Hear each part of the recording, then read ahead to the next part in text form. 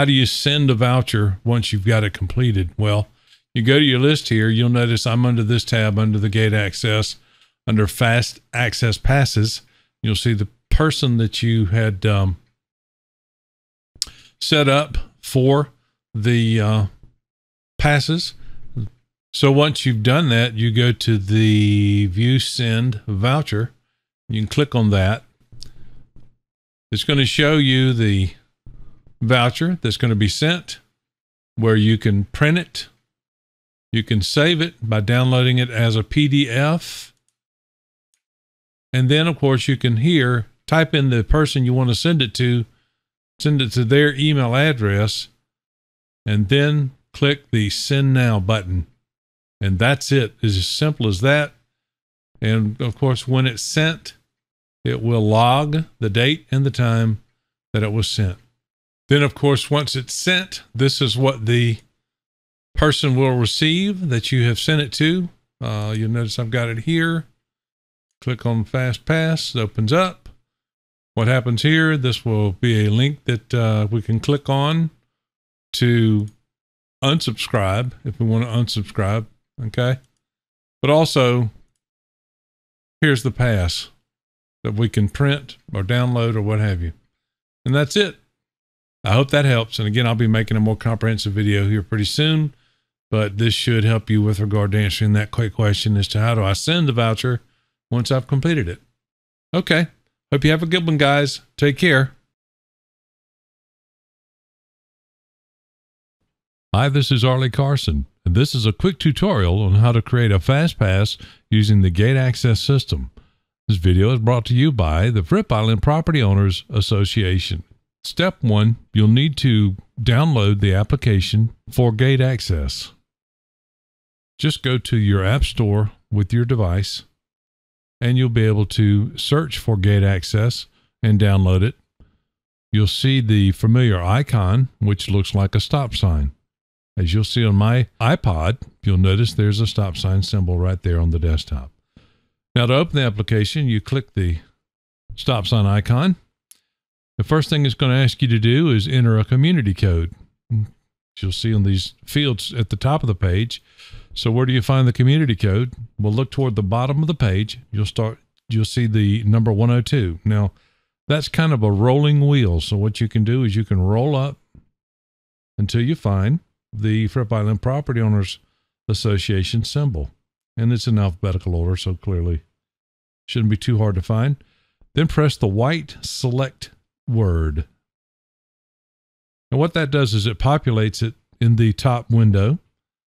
Okay, so the next thing we'll do is we'll enter our username. Now, the username can be your email or it can be a phone number that you had assigned with your account. So in this case, I will log in with the phone number, and then I will enter the passcode.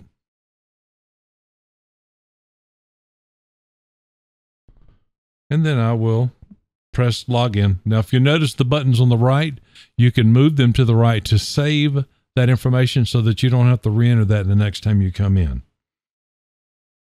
So let's go into the system.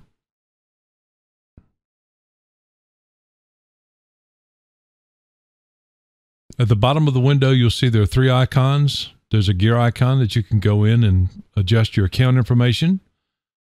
You can also look up recent visitors or history with the house icon. And then, of course, for the QR code, on the lower left corner, you'll see the barcode icon, which is the button that you would press to activate your scheduled passes or create a pass. If you want to create a pass, all you have to do, press the plus symbol at the very top left corner, and then populate the information, and then click the Add Send. Notice the plus symbol in the upper left corner. Now, if you'd like to go ahead and send a pass to someone that you've created a pass for, all you have to do is press that person, and what it'll do, it'll activate a window saying this is the person you'd like to send it to clearly, and then you press the Save Send at the top right corner. Now, when the window opens, you'll see you have several options. Do not send at this time is one of the options. Or the second option, send barcode via iMessage. iMessage is an iOS text messaging app. Or the third option, send a digital wallet via iMessage. That is a digital barcode, if you will, that stays on the phone, so they can pull out their phone and whomever is at the gate can scan the information on the phone. You can copy the barcode or you can copy the digital wallet on your own phone. In this case, we're going to choose send a barcode via iMessage.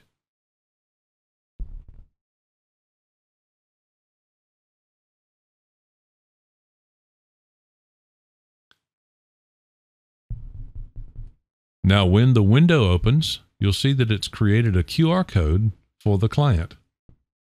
You'll see that the flashing cursor is in the text field where you can choose who that person is. Type in the contact information and it will populate. In my case, I'm going to send it to me. At the bottom of the barcode, you'll notice the gray arrow pointing to the right. Push in that center area. That opens up an additional text window that you can add more text or information if you want. All this will be sent to that person. When you're done, you press the blue up arrow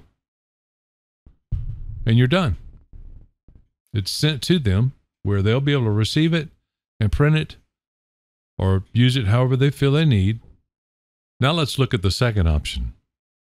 Choose our client.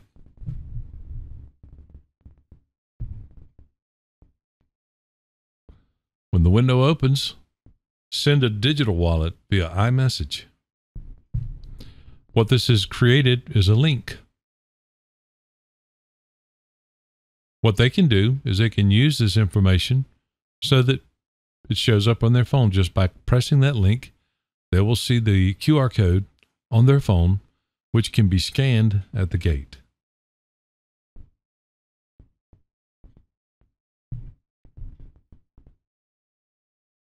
Let's look at another option. The fourth option, which is copy the barcode.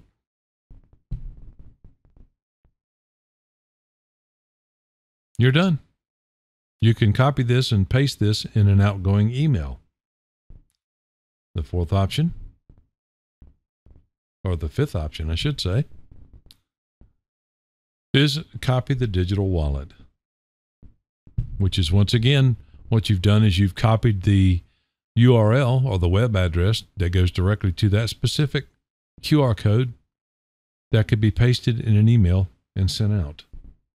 So as you can see, it's a simple process to use the GateAccess app on an iOS device to send a fast access pass.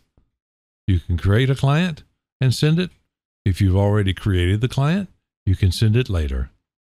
I hope this tutorial has been very informative, and thank you for your time. So for all of us at the Fripp Island Property Owners Association, have a great day. Hi, this is Arlie Carson, and this is a quick tutorial on creating a FastPass using an Android mobile device. This tutorial is brought to you by the Fripp Island Property Owners Association. Initially, in order to use the GateAccess application on your Android device, you'll need to download it from your Google Play Store. Once installed, you'll see the red stop sign shaped icon on your Android device. Just press that icon. The app will open. The first thing you'll need to do is toward the top, you'll see it says community code.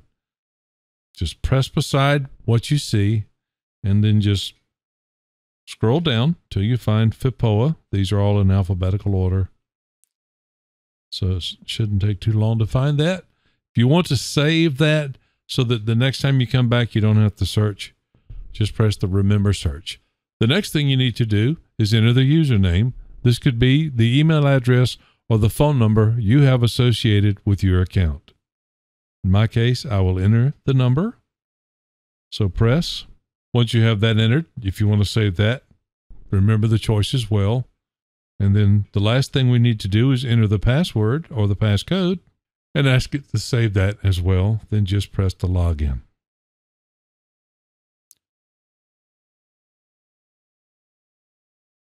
When the application opens, you may or may not see anyone already entered into your system, so what you'll need to do is create one.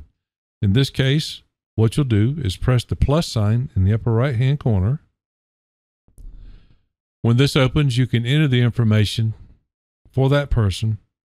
You can select a date, and then you can set, by pressing the check button, it'll actually take you right on into the creation process for creating that fast access pass. In this case, I'm going to close this.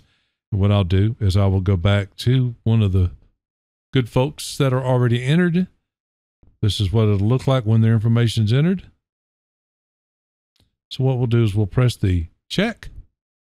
And now let's create a pass. Now we're given two options. One is to send by barcode. The other is to send by a digital wallet link. Now, the do not send at this time is just a way of turning it off. So let's choose send by barcode.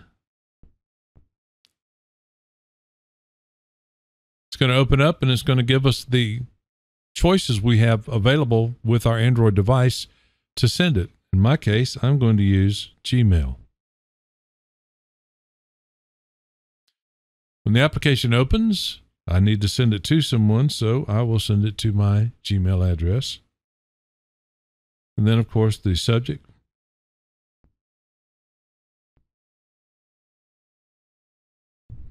Gate Pass. And then just send it. That's it. We're done.